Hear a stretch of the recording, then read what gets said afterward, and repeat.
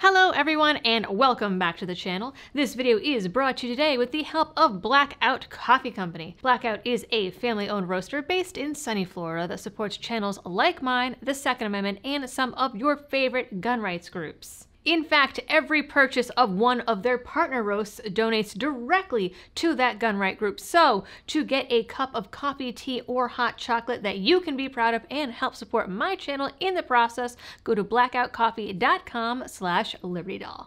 I was shocked to read that this story happened here in South Carolina, but less shocked when I read it happened in Myrtle Beach. It turns out that a middle school in South Carolina has taken their zero tolerance policy and even extended it to see something, say something, because a little boy has now been expelled for not reporting another student with a gun, even when that student threatened to kill him and anyone else who saw the gun. And even though the gun was stashed in a see-through backpack.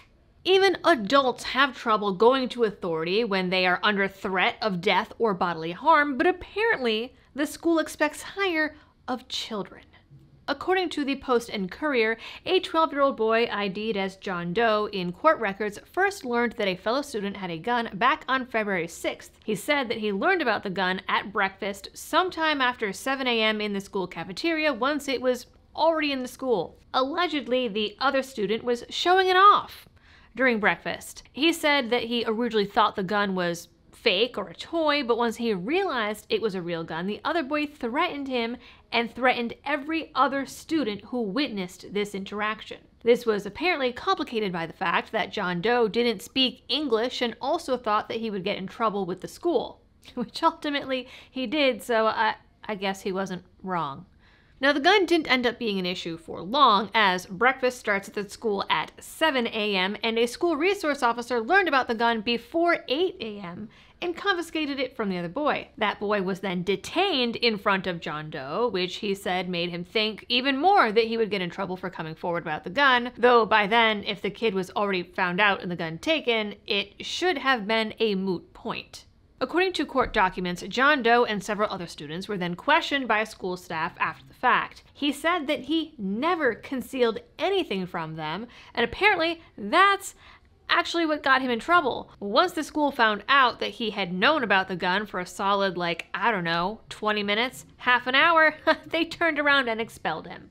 That expulsion is now being appealed on the grounds that 1, the kid was threatened, and 2, the school can't even decide what rule he allegedly broke. Horry County schools have cited a state statute about school disturbances, accusing him of disturbing the school environment, which is a level 3 offense in the district student behavior code. But Doe's appeal noted that the act of disturbing schools is not defined in the handbook. The state statute that criminalizes school disturbances does not punish failing to act, and it only applies to non-students, according to the appeal. Other level 3 offenses include gang activity, bomb threats, detonating explosives, arson, bribery, vandalism, possessing stolen property, intimidation, larceny, drug offenses, fraud, gambling, possessing weapons or ammunition, and trespassing.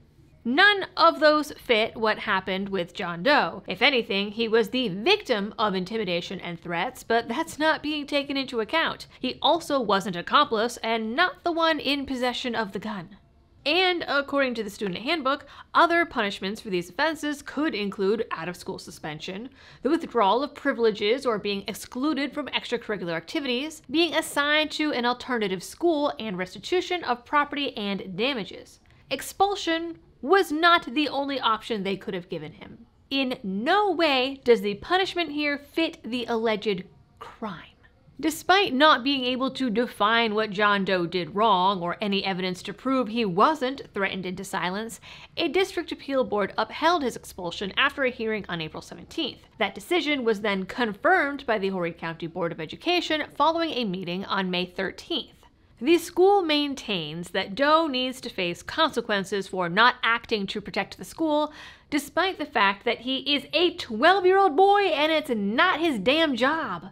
It's the school's job to protect their students, provide security, and have a gun-free campus if that's the kind of campus that they decide to have. If anything, this case is proof of the failures of school security and their duty to protect their students while on their property, not any proof of a 12-year-old kid failing to take up responsibility for an entire school. His job is to be a child. After all, let's remember the kid got the gun through school security in a see-through backpack.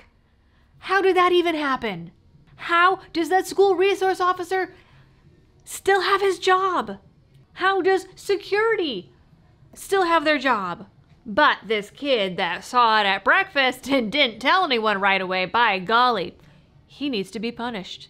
If anyone besides the kid with the gun should be facing consequences, it should be the school. And I hope that the parents there have taken them to task on how the school plans to protect their kids in the future if parents insist on continuing to send their kids into public institutions. Reason number 546 why my child will be homeschooled.